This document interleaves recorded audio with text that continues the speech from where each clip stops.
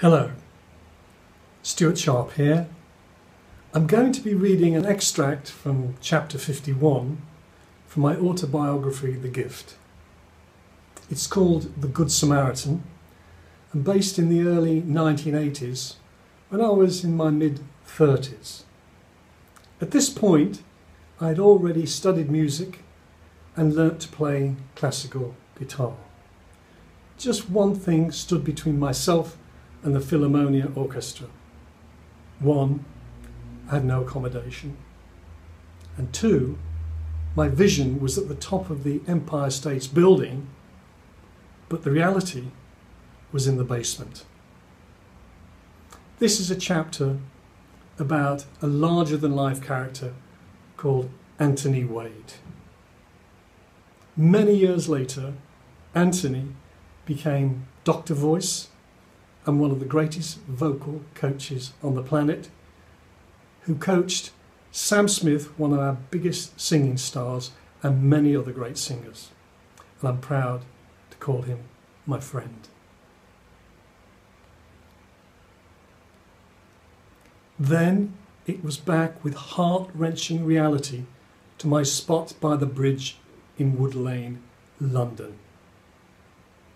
I stared inanely at the BBC television centre and screamed, "One day you will play my music to the world."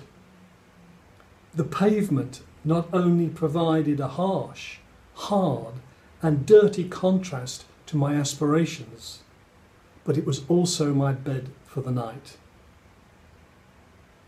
Then I saw him out of the corner of my eye.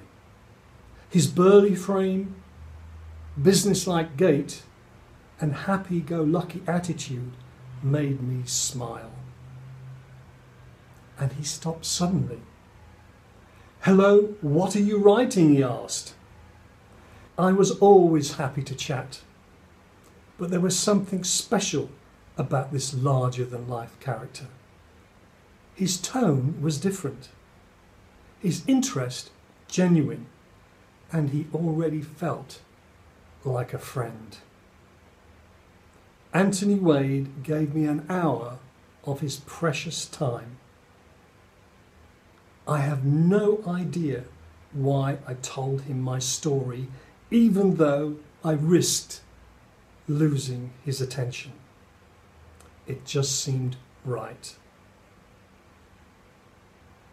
Let Anthony tell you in his own words what happened next. I first met Stuart Sharp when he was living rough in Shepherd's Bush. He told me an incredible story involving music he had composed. He wanted to record it with the world's greatest orchestras. Initially I thought he was quite mad, but as a musician I was intrigued and wanted to know more. He had a very rough demo music tape and handed it to me, and I listened to it that night, and within the first few minutes I knew I was listening to unique music possibilities. Something told me I had to get involved, and I invited him to stay with me at my house.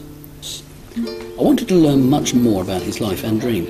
I worked with him to flesh out his music on the piano, but I realised that to do his music justice, it would need to be recorded by the world's best orchestras.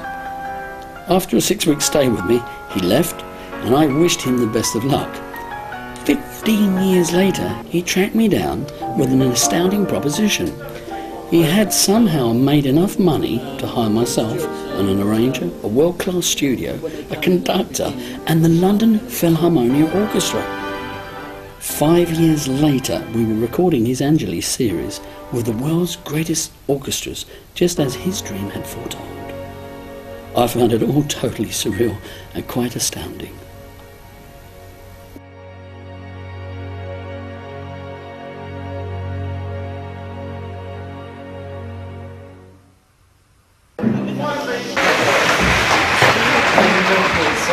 Deja vu, because I've seen you all for the last 10 years of my dreams, so I've just been checking that to be really real. And I really would like to thank you all very much, and I'm very humbled to be here in front of you. Wonderful musicians. It's a dream come true for me, and I really thank you, and I'm most grateful for all the work you've done to make this happen for me. Thank you very much indeed.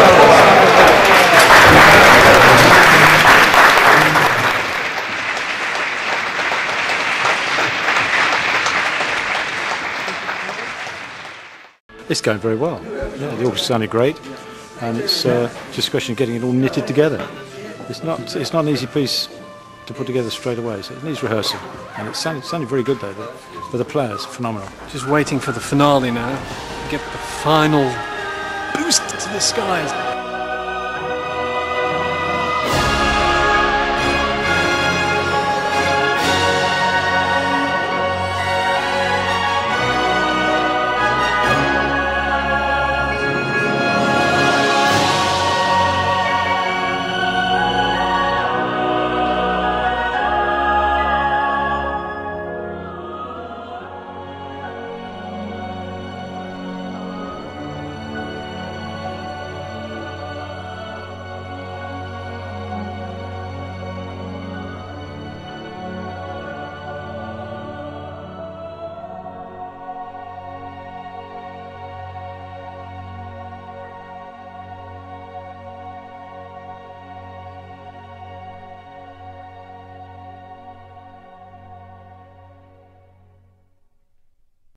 It was in the final piece of the story, and I'm so glad because a few years ago I was just a humble chef in a pub. I had it up for my son Darcy, and we're here today, so it's really a fantastic legacy.